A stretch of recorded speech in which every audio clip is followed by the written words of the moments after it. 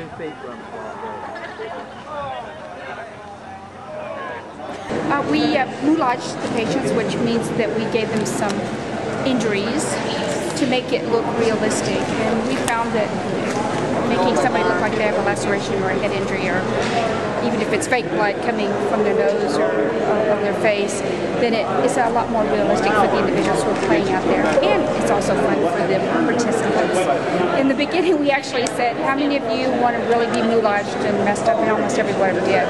And the ones who said they didn't want to, at the end when they saw everyone else with a chicken bone sticking out their arm looked like a fracture and makeup all over them, the guys everywhere, they're like, oh, we want to be made up too. So was it fun getting to do that? It was great fun, and I think if you ask any of the other folks who help with moulage or the participants, they would tell you it was great fun.